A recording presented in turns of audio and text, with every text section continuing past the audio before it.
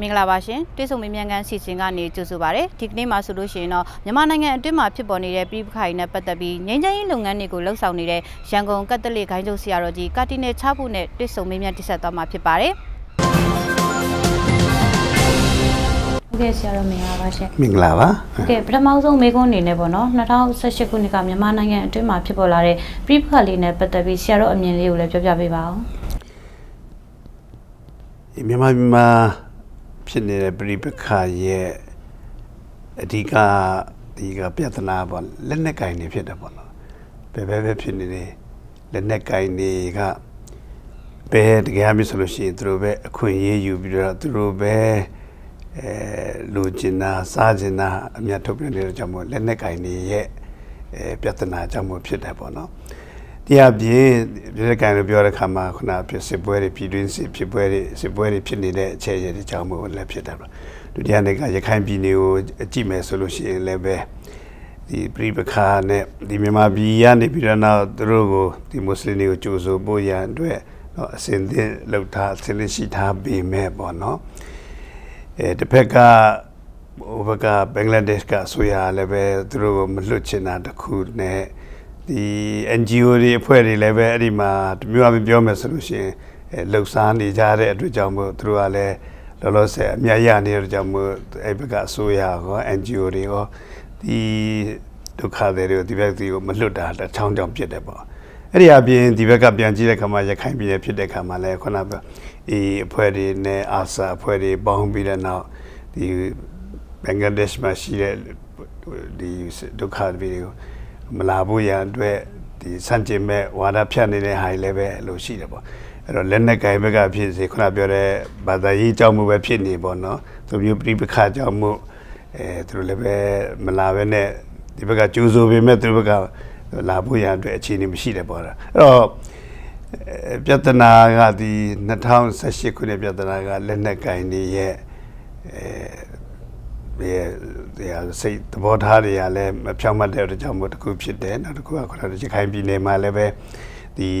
ခုနပြောတဲ့ကိုအကျိုးကိုအမြတ်ပဲကြည့်ပြီးတော့နောက်တခြားဒုက္ခရောက်နေတဲ့လူတွေပေါ်မှာနော်ညီကမောင်နှမစိတ်ဓာတ်နဲ့မစဉ်းစားပြီးနိုင်တဲ့အကြောင်းမို့ဒီပခါဖြစ်တယ်လို့ဆရာတော်နဲ့မြင်နေပေါ့နော်ဟုတ်ကဲ့ဆရာတော်ဒီအကြောင်းနဲ့ပတ်သက်ပြီးတော့ပဲပေါ့နော်နောက်တစ်ခုကဒီ2018ခုနှစ်အတွင်းမှာပေါ့နော်ဒီငြိမ်းချမ်းရေးနဲ့ပတ်သက်ပြီးတော့ဆရာတော်ရဲ့အမြင်လေးကိုလည်းပြောပြပေးပါဦးဒီငြိမ်းချမ်းရေးနဲ့ပတ်သက်လို့ဒီအစိုးရအနေနဲ့ပဲတော့စူးစမ်းခဲ့တဲ့အချက်တွေလည်းပဲကြော်တဲ့အချက်တွေလည်းပဲအများကြီးရှိသလိုဒီ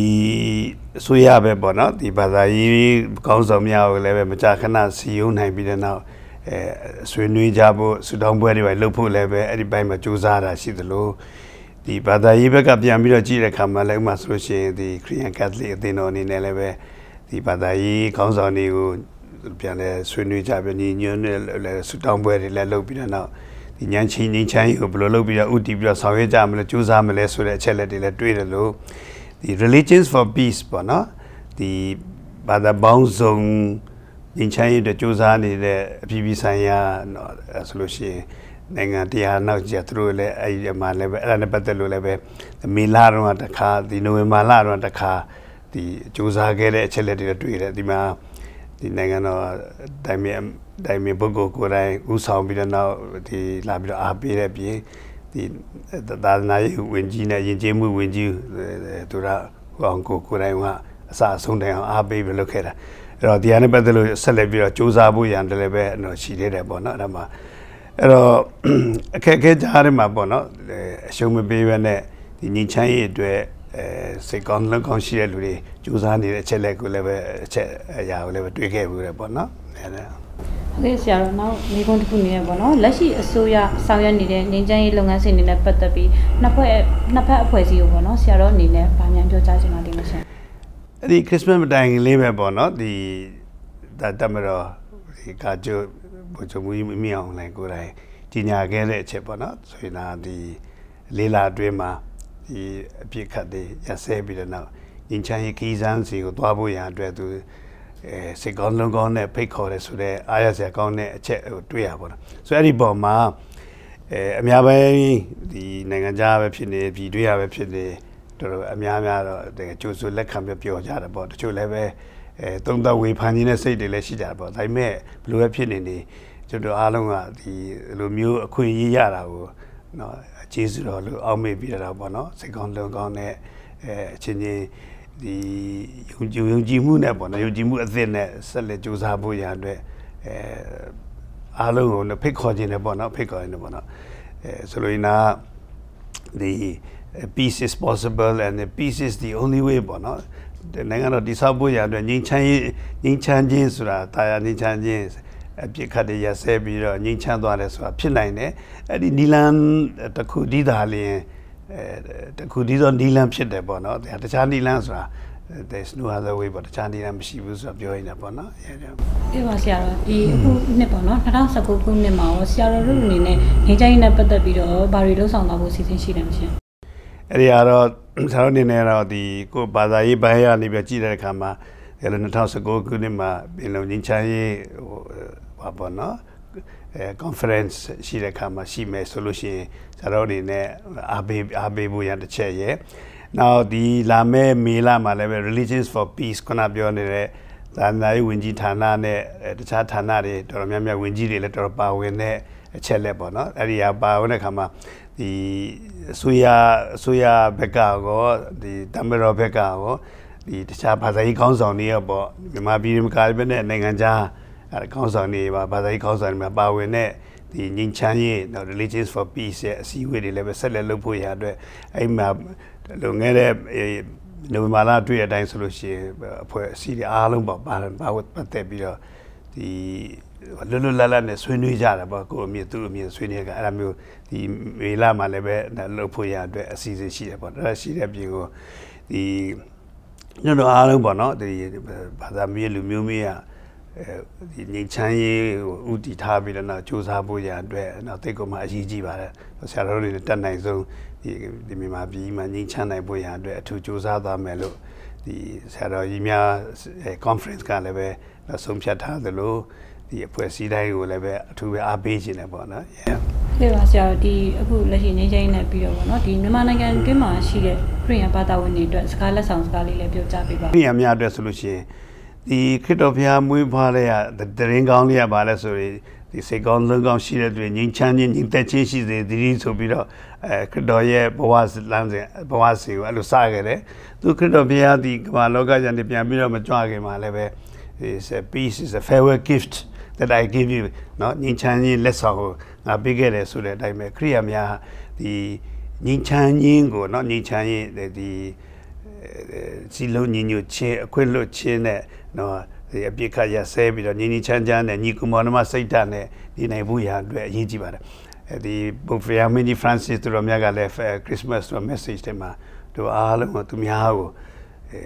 the others သူများကို we must see as brothers ပေါ့နော် others ကို brother ကိုယ့်ရဲ့ညီကူမောင်နှမလို့မြင်နိုင်ဖို့ရအတွက်အရေးကြီးပါတယ်အဲ့တော့လူမျိုးမခွဲဘာသာမခွဲပဲနဲ့ပေါ့နော်လူမျိုးမြင်နိုင်တယ်အဲ့တော့ခရိယာများအတွက်ဒီ2019ခုနှစ်ကိုနော်19ခုနှစ်ကိုအားလုံးဥတည်ပြီးတော့ဒီငြိမ်းချမ်းရေးဘက်မှာပါဝင်မှုရန်အတွက်အရေးကြီးပါတယ်အပြစ်ခတ်ရဲ့ဒီတိုက်ခိုက်မှုတွေရဆဲနိုင်ပြီးတဲ့နောက်ဒီအတွက်လည်းပဲဆူတောင်းပြီးတဲ့နောက်ဒီခရိယာခေါင်းဆောင်များအထူးဖြင့်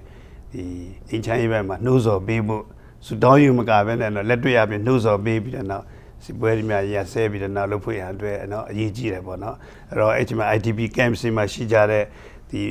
ကြီးနာပဲဖြစ်တဲ့ဒီပဲရှမ်းပြည်မြောက်ပိုင်းမှာဖြစ်တယ်လေသူတို့လည်းပဲပြန်လဲပြီးတော့သူတို့နေရာသူတို့ပြန်သွားကြပြီးတော့နော်သူတို့ရဲ့ငကိုနေတဲ့ဘဝအတိုင်းပဲဆက်လက်နေနိုင်ဖို့ရန်အတွက်လည်းပဲသူတို့စူးစမ်းမှာပေါ့နော်အဲကျတော့ဒါကိုအကြောင်းပြပြီးတော့လုံခြုံမှုမရှိဘူးအကြောင်းပြပြီးတော့ဆက်လက်ပြီးတော့နေခိုင်းတယ်ဆက်လက်ပြီးတော့တိုက်ခိုက်တယ်ဆိုလို့ရှိရင်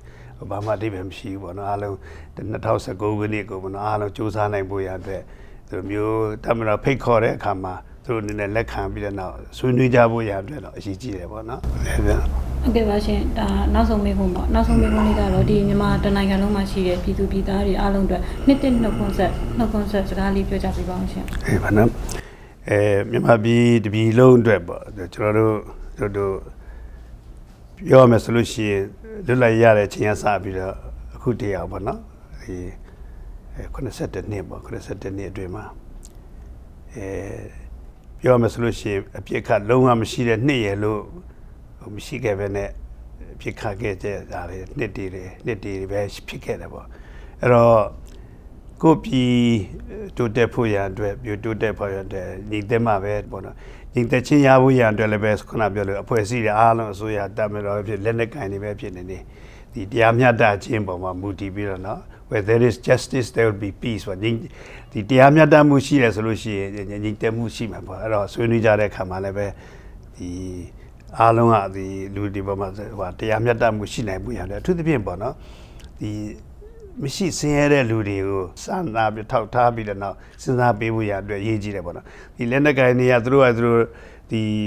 ကိုယ်သဘောရှိသလိုလက်နက်ကင်နေတဲ့အတွက်ကြောင့်မို့ထင်သလိုသူတို့လုံနေကြတဲ့ခါမှာတကယ်ပြီးဆိုရင်ဒုက္ခခံရတဲ့လူတွေကဆင်းရဲတဲ့လူတွေဖြစ်တဲ့အတွက်ကြောင့်မို့ဒီမျိုးအင်းချမ်းရေးစောက်တည်နိုင်ဖို့ရကဆင်းရဲတဲ့လူတွေပေါ်မှာအထူးပဲတော့စဉ်းစားပေးဖို့ရအတွက်အရေးကြီးပါတယ်အဲ့တော့အញ្ញမ်းရောက်တဲ့ခါမှာဒီစောက်တဲ့ခါမှာဘယ်သူတွေပါဝင်နိုင်လဲဆိုရင်လူငယ်တွေထိထိရောက်ရောက်နဲ့ပါဝင်နိုင်တဲ့အခြေအနေရှိတယ်အင်းချမ်းစောက်တဲ့ခါမှာအမျိုးသမီးတွေလည်းပဲပါဝင်ရဖို့ရအတွက်အရေးကြီးတယ်ပေါ့တော့ဒီခါလေးကြလို့ရှိရင်မြန်မာပြည်မှာကိုယ့်ရဲ့ယဉ်ကျေးမှု culture ရအမျိုးသမီးတွေမေ့ထားတယ်ဆိုလို့ရှိရင်တကယ်ပြီးဆိုရင်ဒီ90ရာခိုင်နှုန်းခွန်အားကိုခါရလစ်လျူရှုတဲ့ပုံစံလိုဖြစ်နေတယ်ပေါ့နော်အဲဒါကြောင့်မို့လူငယ်တွေလည်းအသုံးပြုမယ်ဒီအမျိုးသမီးတွေလည်းအသုံးပြုမယ်ဆိုရင်ကျွန်တော်တို့အားလုံးကနော်ဒီလိုမျိုးဖြစ်နေချမ်းရေးဘောခီလာစင်ကိုဆက်လက်လျှောက်နိုင်ပြီးတော့နေချမ်းရေးရနိုင်ဖို့ရန်အတွက်အထူးပဲမျှော်လင့်နေပေါ့နော်ကဲပါဆရာတော်ဒီအခုလက်ရှိပေါ့နော်ငြိမ်းချမ်းရေးနဲ့ပတ်သက်ပြီးမေးခဲ့တဲ့မိခွန်းတွေထဲမှာကြံခဲ့တာလေးရှိပြီးတော့ဖြစ်ဆက်ပြောကြားချင်တာလေးရှိရင်လည်းပြောကြားပေးပါအဲ့ပါအထူးသဖြင့်ပေါ့နော်မြန်မာပြည်ဆိုတော့မြန်မာပြည်တော့ရှေ့ပြည်သူပြည်သားတွေကဒီဘာသာရေးဆိုတာတကယ်အဓိကထားတယ်ပေါ့နော်အဓိကထားတာပြင်ဘာသာရေးခေါင်းဆောင်တွေကိုလည်းပဲအမြဲပဲဦးစားပေးပြီးတော့နာခံတယ်ပေါ့နော်အဲ့တော့အထူးသဖြင့်ဗုဒ္ဓဘာသာ80ရာခိုင်နှုန်းကျော်ဗုဒ္ဓဘာသာဖြစ်တယ်မွတ်စလင်6ရာခိုင်နှုန်းပဲဖြစ်နေတယ်ခရစ်ယာန်တွေ6ရာခိုင်နှုန်းချလည်းရှိတယ်ပေါ့နော်ဒီမှာဘာသာရေးခေါင်းဆောင်တွေပေါ့နော်ဗုဒ္ဓဘာသာဆိုရင်လည်းဘုန်းကြီးတွေနောက်သွားတယ်ဒီလာရှင်တွေရှိတယ်ခရစ်ယာန်ဆိုရင်လည်း pastor တွေနောက်ပြသားအားလုံးကပေါ့နော်နိုင်ငံရေးခေါင်းဆောင်တွေကပေါ့ဒီတက်ညီလဲညီနဲ့အားလုံးဝိုင်းဝန်းဆူတောင်းပေးရမှာကမလဲလက်တွေ့သူတရားဟောတဲ့အခါမှာပေါ့ငြိမ်းချမ်းရေးကိုအဓိကထားပြီးတော့ဟောဖို့ရတဲ့ဆရာတော်နဲ့အထူးပဲမေတ္တာရပ်ခံခြင်းပါတယ်အားလုံးတို့စူးစမ်းမယ်ဆိုလို့ရှိရင်ကိုယ့်ရဲ့နောက်လိုက်ဟိုဟာတွေပေါ့နော်ဘာသာကိုယ်ပဲတဲ့လူတွေကအထူးပဲလေးစားမယ်လို့ယုံကြည်တယ်ပေါ့ဟုတ်ကဲ့ဆရာအခုလိုမျိုးပေါ့နော်ဒီငြိမ်းချမ်းရေးနဲ့ပတ်သက်ပြီးပြည့်စုံဖြေကြားပေးတဲ့အတွက်ကျွန်တော်တို့ DVB ကနေဆရာတော်ကိုအထူးပဲကျေးဇူးတင်ရှိပါတယ်ရှင်ဒီလိုခွင့်ရရတဲ့အတွက်ဆရာတော်လည်းကျေးဇူးတင်တယ်နော်ဆရာတော်